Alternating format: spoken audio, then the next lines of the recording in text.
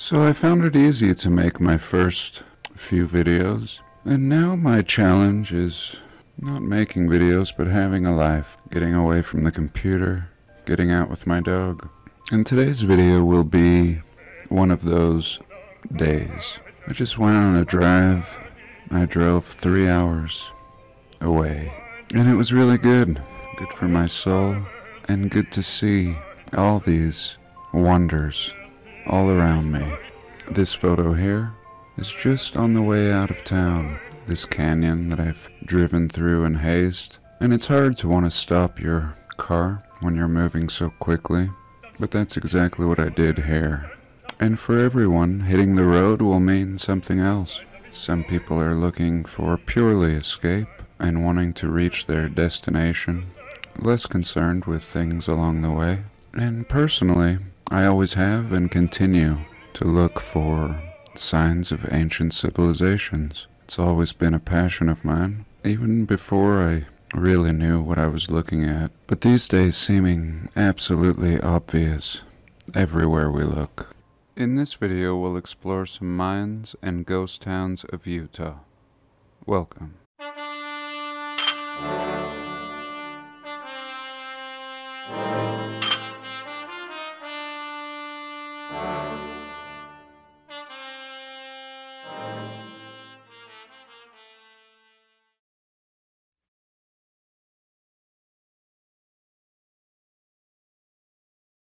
And the scale and size of these buildings is almost incomprehensible to us, and that's why they're hidden in plain sight. Very easy to tell people that these were formed over millions of years, and obviously if they were still in good shape, we could comprehend what we're looking at. But they're so tattered and destroyed that it requires a trained eye to comprehend what we're seeing here. And on this particular day, I was seeking mines, looking for a way in, as always, and just trying to deepen my understanding by observing my surroundings. Eventually, Chief and I ended up in this place called Price, Utah.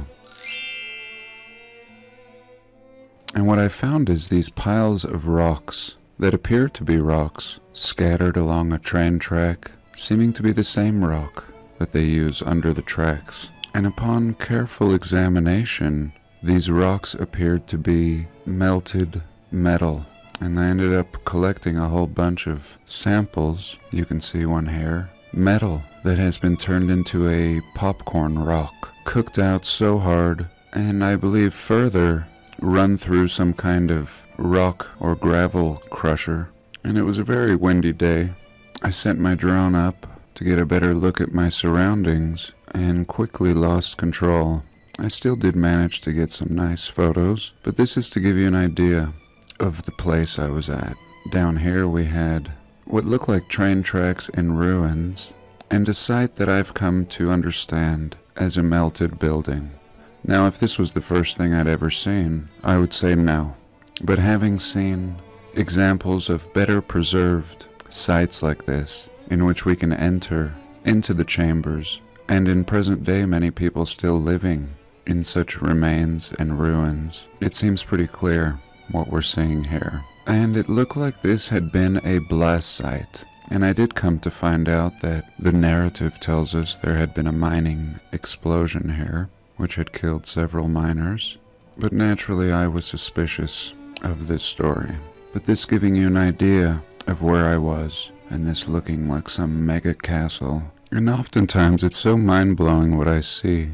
I feel like a detective, and my heart starts pounding, and feel like I'm being watched. Here's an example of a piece of metal, and they were real clinky. I would bang them together. Unbelievable. Piles and piles of this metal rock, burnt, found everywhere. And of course we are told there was a mining explosion, but this just looks like something else. And we'll discuss that narrative in a minute here. This particular county is also called Carbon County, not far away from the Castle Valley, and Utah is so full of mind-blowing things. This is a particular area that most people will never see. And here there were actually some modern bits of mining junk scattered in. And I see things like this everywhere. in the middle of nowhere. This just happened to be a great concentration, and instead of being scattered on the desert floor, was accumulated in piles, seemingly by man. And here we can absolutely see metal. And was it damage from the big reset? Or was this some kind of micro reset? I'm not sure, but what is clear is that this is the remains of melted, mangled metals fused with concrete and in some cases brick, which I hope to show. And this really does seem like the result of plasma pinging and popping, bubbling and disrupting the environment. Here we're simply seeing a byproduct of the actual event. Here is a piece that you can see down here. The pieces just kept getting better, as if I had any doubts, another one would be revealed that made it absolutely clear of what had taken place here. This piece I actually have in my shed now. I left with pockets full and just mind-blowing. From the casual glancer's perspective, just piles of rocks, but not at all the case. Many of you are thinking I should take care of my cuticles, but I'll do no such thing. This one was amazing. I'm holding two pieces in this moment, and of course I make videos to hear what you guys think. We're all in this together. And here's a little look at where I was. I was down here, where my pointer is. And here is an example of brick. You see how the brick remained, a little pocket of brick for some reason, and it has run down and stained the side of this old concrete. You don't see that same red staining anywhere else. And there were chunks of brick broken up into small pieces, but you could still see their corners. And this wall was absolutely fascinating. Let's see if I get a better look at it. A massive wall would look like a train that used to come along here, and this may have been the entrance to this building. And perhaps this used to be an opening, this very square section, now filled in by a thinner rock curtain. And I'm only an hour out of town, and yet completely distracted. At this point, I really slipped into tourist mode. And here we can see this rock wall, and it's had a cement facade over the top, and it's broken away here, revealing this very old rock wall. Here again we can see the deep red. We can see an old level or a road, and I'm sure you all have seen this, as I have time and time again. What seems like roads leading to nowhere in inaccessible places. Some of the clues that we have to what we're really seeing here. Clearly it looks like I can access some of these passageways now that I'm looking from afar, especially these two right here. Two levels that have collapsed and do not look natural. Here I think what we're seeing is a building. Now we'd be led to believe that man and the Department of Transportation scraped this clean to make this road, but if that were the case, there'd be no reason for it to be so wall-like, clear up to the top. We can see a lot of interesting things. Perhaps an entryway up here. Definitely some entryways down here. Some have been refaced, possibly for mining or disguise. A lot of interesting anomalies in this little area. Here, these monuments I found really interesting. Here they've thrown a few pieces of brick in, and it seemed like they might have had another purpose, part of some infrastructure. This particular story, we're told in 1897, Butch Cassidy robbed a train. I do live in the area that Butch Cassidy was supposed to have resided in, the lawless zone, as they called it, an area that had not been charted and had no jurisdiction, we're told, back in the day. And here we have another plaque on again a very old-seeming monument that has burn marks on the top. And here we're told a little story about the coal industry. Beginning in the 1870s, the railroad comes through from Denver to Salt Lake in 1883, and Carbon County is the leading producer of coal and coke in America. By now I'm suspicious, of course, of everything pertaining to our history, and so I'm reading these narratives with a grain of salt, but looking all around this piece of what they would tell us is sandstone is very interesting. And even what looks like a piece of petrified wood embedded into this concrete slab. Very interesting sculpture, looking very eerie, telling us of the Castle Gate mine disaster. So earlier I mentioned it looked like they'd blasted the castle's gate closed, and that's exactly what they're telling us happened. In 1924, Castle Gate number 2 suffers an explosion, killing 171 miners. And you see, telling us it's a castle, but most people will focus on this mining story, which I do believe is a story. But yet, what of these people? We're told they were mostly immigrants, looks like some Greeks, and even a Levi. But nonetheless, from the evidence that I saw, there's much more going on than we're told. Just as seen with this piece of petrified wood, almost turning to coal and carbon. Again, a little truth in plain sight. And it was very smooth, very polished, but yet clearly turning to coal. And this is Coal and Carbon County. So here giving us a little BS story on the plaque, but then revealing the true history, perhaps. Very fascinating. I wonder if that tree stood exactly where it was. And here I panned across the street, and what do we see here? Some old world looking sheds leading into the underrealms. And I did want to go explore, but this was not my destination today.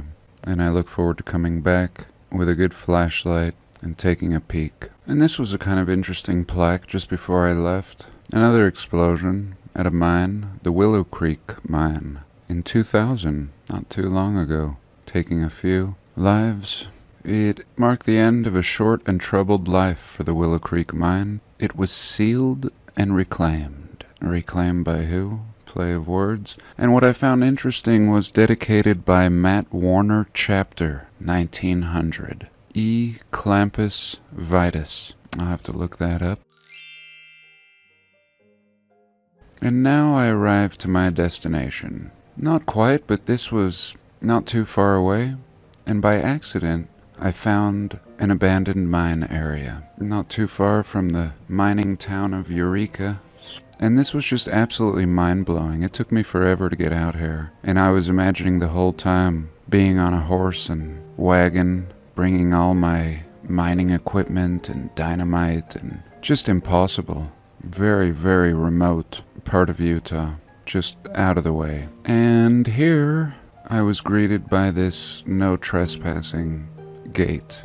And I was going to jump through here, but I thought Chief would have a hard time, even though he wouldn't have. He would have found a way. But I was discouraged. I was also discouraged by this dead deer, and so I opted not to walk down this little path, which would have been the easiest way to get to this mine, but I kind of took it as a sign, and drove down the road and opted to fly my drone.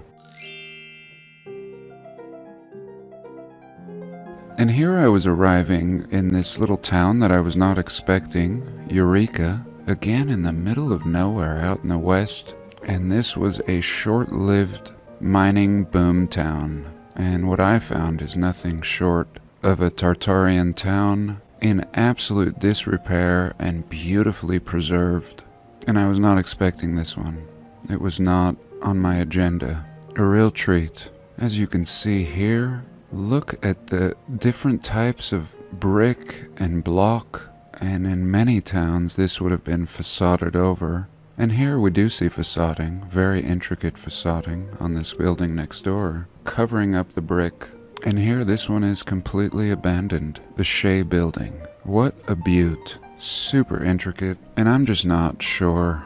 I try to go back in time in my mind and imagine what the builders or the inheritors of the buildings were thinking.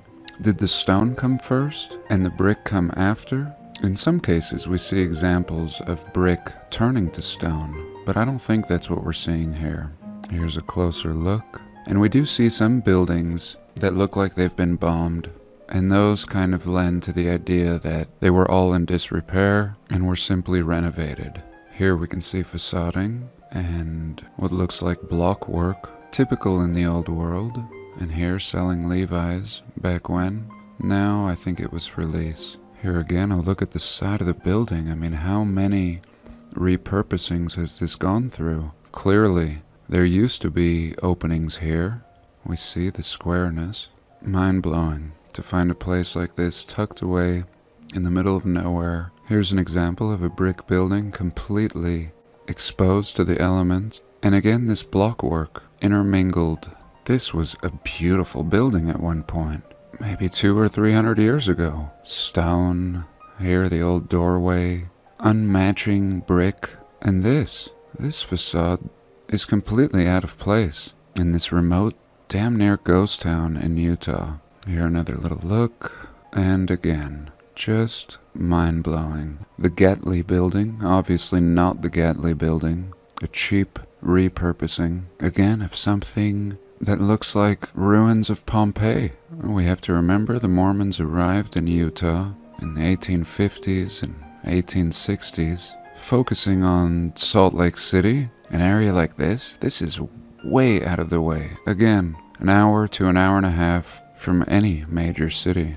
And here we begin seeing the disrepair. So they didn't even bother with brick on the face of this building. Now this is what we would expect in the late 1800s.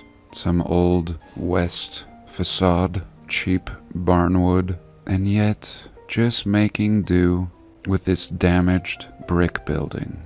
Here again, this brick on the face is different than this one. And here's some nice wooden facadage, it appears, but clearly of the old world. I mean, look at the ruins here.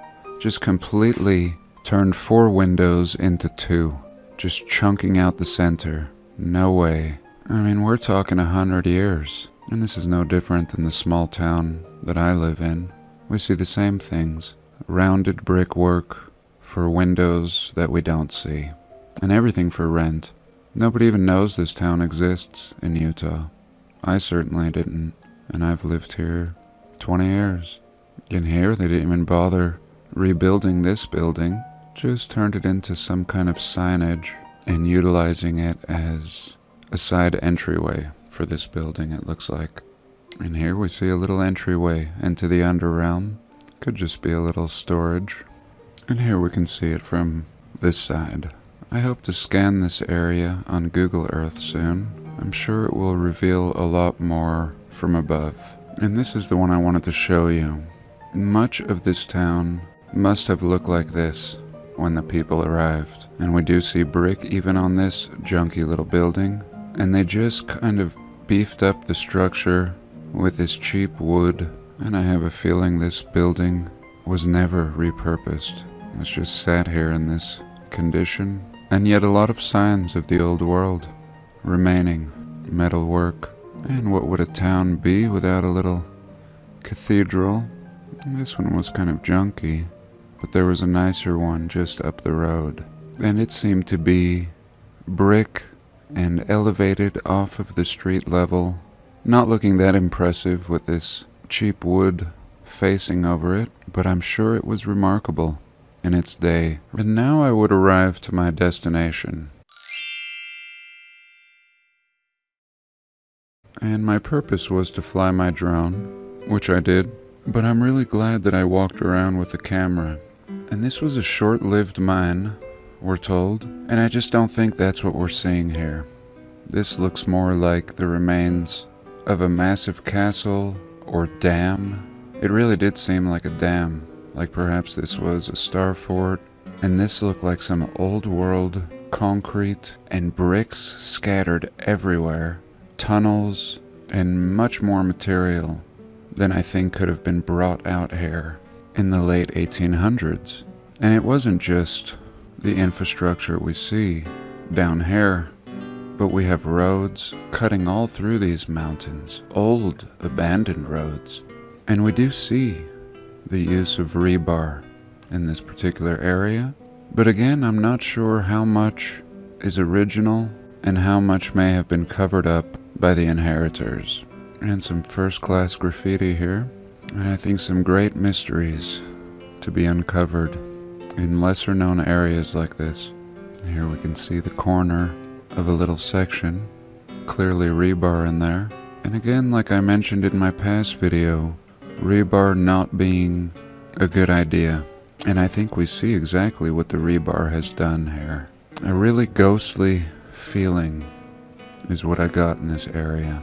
I did not feel like I was wandering around an old mining camp of the 1800s. Not the work of some primitive pioneers. And I have no doubt somebody probably did come out here and mine.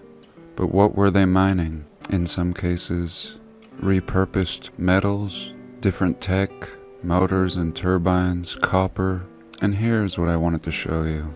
You see the brick just sandwiched in here, being squeezed out? Were it not for all the bricks in this area, I might have believed some of these stories. But this just doesn't make any sense. Again, someone has come out here and scrapped all this metal, and so much is buried. A whole archaeological excavation could be done here, and I'm sure would reveal a lot more.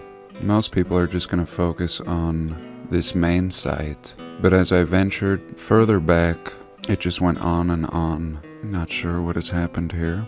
And sometimes I think the graffiti is fake. It's so stupid, seeming like something to detract the eye. And here when I fly over the drone, this really looks like a dam and some kind of hydroelectric apparatus. It was kind of dangerous with the snow, running around with Chief. He is very careful, seems to sense things that I can't. And here we have a little access. I believe I poked my camera in there, and here's what that looked like. And we could see what looked like steps here, being reclaimed and almost looking natural. Here chunks had fallen and there was water dripping. I think that we're seeing perhaps 10% of what existed here. And here I want to show you these old bricks. These actually, with their rounded features, may have been some kind of piping for something hot, perhaps a smokestack, but some areas just littered with bricks. Really seeming like a bomb went off in this area. Everything was so scattered and really seemed like it happened so long ago. And here I walked up the mountain a little, and we see things like this. And it actually looks like this block was pulled out of here, revealing an inner chamber.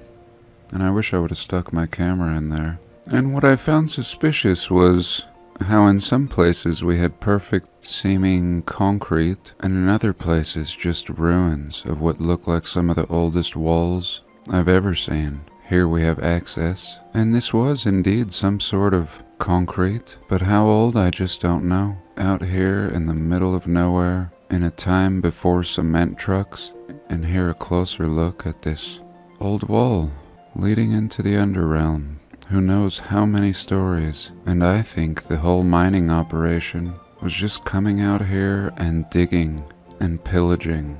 And really all we're seeing left is the faintest signs of whatever massive infrastructure existed here. Here I wanted to show the concrete and the size of the aggregate stone used in the mix. Just unbelievable again. Not something you're mixing by hand. And when I fly the drone overhead, you really can see how this looked like some sort of a dam. A very remote area. And here's a good example of what I think may have been a dam.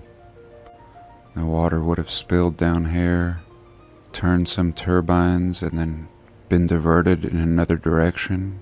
And if that was the case, a small dam, but nevertheless, not seeming like mining. And everywhere you walked here, it felt hollow underneath you, even if you were walking on dirt. And here, just some random wall sticking up, bricks laying around everywhere. And I wonder if this concrete wasn't just originally finished with a facade to make it look like beautiful stone. And here we can see bricks, and even the earth just being really red in certain spots, as if the brick had just melted and all we see is a stain on the ground. Here I think someone was just goofing around and stacking bricks, but were they intuitively reenacting what the finished construction may have looked like?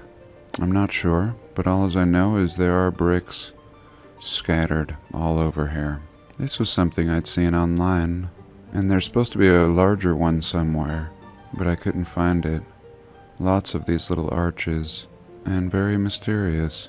Perhaps this had a giant chimney on it, but I don't see much signs of burning on the inside. But nevertheless, very intricate concrete work. These angles, very advanced. Not the work of some miners in the 1800s. Very exciting. It's been a week or so since this trip, and it's reawoken the excitement I felt on that day. Here, just an example of some random tunnelage. And I think this is just completely buried. I think this would have been a full-size archway at one point.